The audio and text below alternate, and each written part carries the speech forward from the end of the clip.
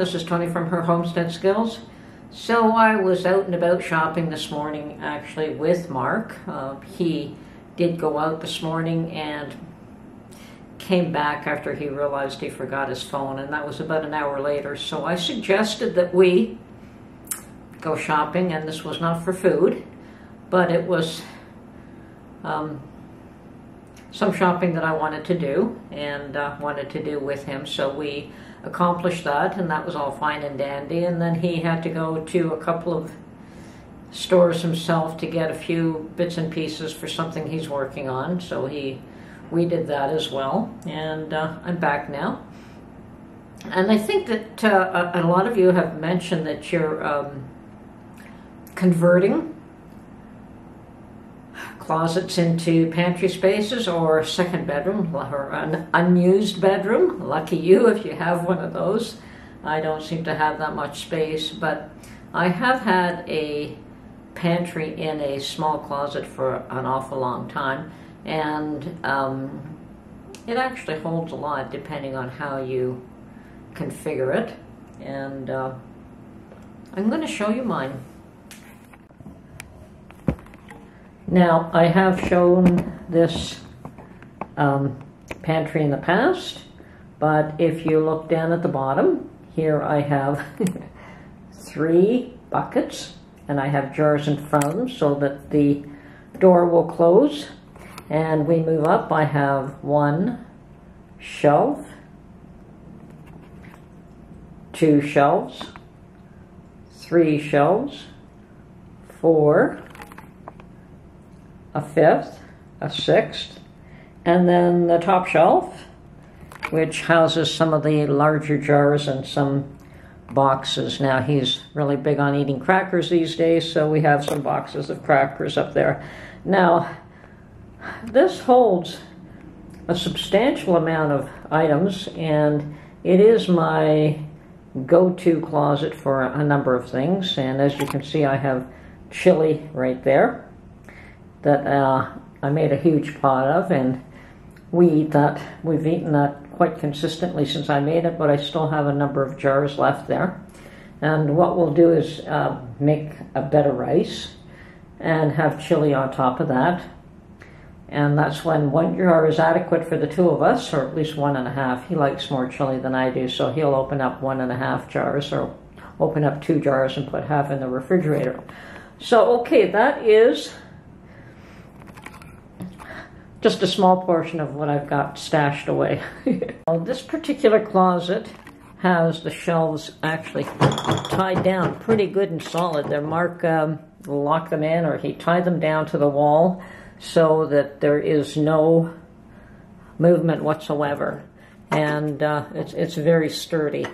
I use these little cases just to hold the smaller jars, and yes, I could make them pretty or whatever. I like this so that I can actually see the jars and see what's in them. And then of course I've got the Bernardin jars, which are not as visible for what's in it. But this shelf is extremely, actually this is 2 shelves, and it is a specific width that fit in this closet perfectly, leaving me maybe an inch on either side. And I have reconfigured the shelves a number of times so that I could fit more and more product in there. And that is a bit of a pain if you're going to reconfigure it, because you've got to pull everything out, redo your shelves, and reconfigure it again, and put all your jars back. But I'm happy with the solution I've arrived at for now. Okay, closet number 2. I have, this one is not wide enough to put more shelves. It's not wide enough to put the steel shelves in. It's much more narrow, so I make do with the shelving that was there, and I use this for, buckets at the bottom, my canner, and some larger jars. Now, I have pistachios and pasta there, and I have a whole bunch of other items that are larger quantity because these shelves are narrower and taller and not really adjustable. And here you can see I have some more pasta, and I have my apple slices that I dehydrated. And as we go up I have got hidden away behind there and that's packed so tight you wouldn't have any idea how well I package that particular shelf. I have my tomato machine in there. I have a few more boxes of food saver wrap that I managed to buy on sale, and my pizzelli makers. I have a lot of electronic equipment in there as well, but it's all hidden away. Those are things that I don't use too often. And once again, these are only two of the closets that I have that I'm using specifically for food storage or items that I would use on a fairly regular basis. Now, let's go back and we'll talk some more. Now, I have stated in the past that I have those two closets. I have more of them. I have more items stashed away in other areas, but those are the two main go-to closets for a lot of my things. In the buckets on the bottom, I have things like flour and pasta, the dry pasta that I would use. I have oatmeal, and I have other things that I just didn't manage to get into jars, and I'm quickly running out of space in those closets. Now, I also have a whole bunch of milk crates that I use. Now, I use those specifically for jars that I have a multitude of the same item for, like my tomato puree. Since I usually have on hand at least about 200 pint jars of tomato puree, those crates come in handy because I will pile them 2 pints high in each crate, so I managed to get 26 in a crate, and I will pile the crates too high.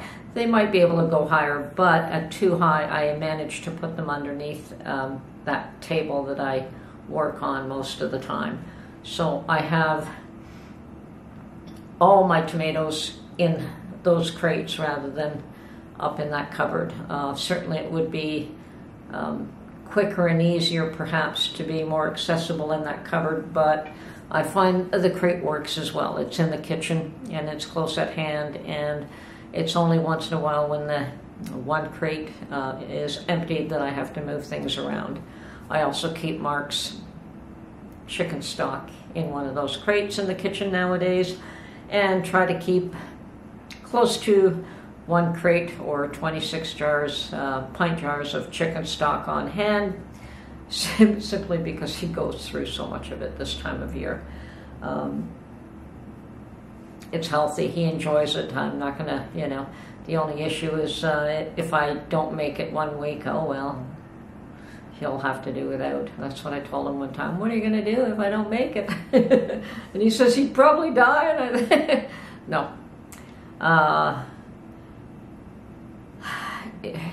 He thinks he would get sick or a lot easier and a lot quicker if I didn't have the chicken stock on hand for him. But that's fine.